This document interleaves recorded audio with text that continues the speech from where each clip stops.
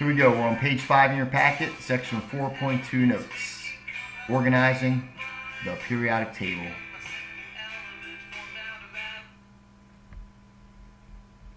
In 1869, only 63 elements had been discovered. Nowadays there's 118, back then only 63. Dmitri Mendeleev was from the country of Russia. He was a Russian scientist. And he first arranged a chart in order of increasing atomic mass. Nowadays it's increasing atomic number. Back then, atomic mass. On his chart, there were 3 blank spaces, 3 gaps in his chart. And based on these 3 gaps, he predicted the exact properties of elements not yet discovered. So 3 elements had not yet been discovered. He knew exactly how they'd look. He predicted the properties exactly how they'd be. And 16 years later, those 3 elements, scandium, gallium, and germanium, were discovered. And guess what? He was right on. He was exactly correct in how they would look. There's a statue of Mendeleev in St. Petersburg, Russia. There's his rough draft. Okay, the modern periodic table. Not much has changed since Mendeleev's time. The table is now arranged by increasing atomic number or proton number. And the word periodic means in a regular repeating pattern. Regular repeating pattern. Mr. Wieand tells element jokes periodically. Regular repeating pattern.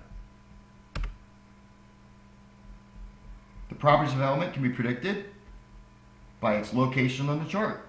You can tell a lot about an element based on location on the chart. And the chart is organized in something called periods and groups. Periods and groups. Now, please turn to the back of page 6. We're going to move on here. Okay, back of page 6, we're going to talk about periods. Okay, periods. These are the horizontal rows on the periodic table, the horizontal rows. And elements in the same period have the same number of electron shells. So when we talk about periods, we're talking about the horizontal rows that go across. So there's 7 periods. 1, 2, 3, 4, 5, 6, and 7. So the rows going across. So period 1 goes across the horizontal rows. And everything in period 1 has 1 electron shell all the way down to 7. Francium all the way across all have 7 electron levels or shells. So those are the periods. Now let's do some work with the periods here. Okay, we're going to list the period of the 4 elements on your chart. Gold, AU, gold. Fe, iron. Krypton, oh, I hate that stuff. Krypton. And SN, tin. So I want you to find the period of these. Okay, let me move this out of the way here. Kind of in the way, I guess. Okay, so for gold, you can see gold, the period is 6 because there's gold. And it's in row 6. Okay, row 6. Iron is period 4.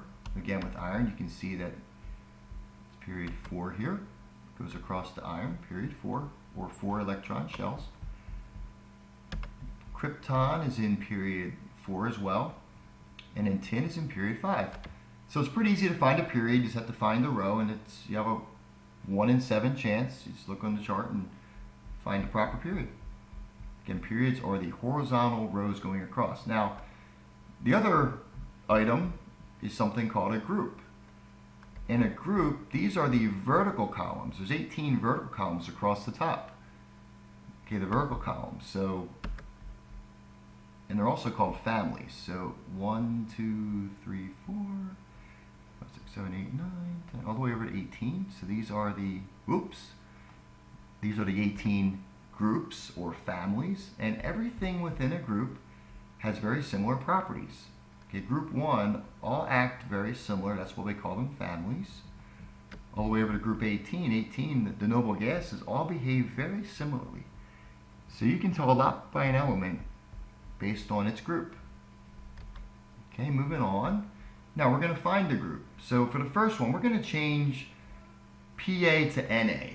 So go ahead and change it to NA on your chart. And it's easy to find. You're just going to find the element. There's Na. Hg, that's, help you here, that's mercury. That's found right there. Xenon, or xenon, is found there. And F, fluorine, is found up here. So look across the top and you can easily find the group number, or family number as it's sometimes called. So let's check our answers here. Check our answers. For Na, it's period 1. I'm sorry, family 1. Hg, it's group or family 12. Xenon is family 18, and fluorine is family 17. So it's really easy to, as long as you have a chart, really easy to find the group or family number. Okay, quick review. We talked about periods. Okay, periods are the 7 horizontal rows going across. They tell you how many electron shells are in each one. And then the group or family, those are the 18 columns going across, and they tell you the properties of the element, and elements in the same family have very similar properties. We also talked about how Mendeleev first arranged the chart by increasing atomic mass, and nowadays you can see the charts by increasing atomic number, starting with hydrogen number 1 all the way down to element 118, ununoctium. Well, that's it for screencast 3, and I thank you for listening.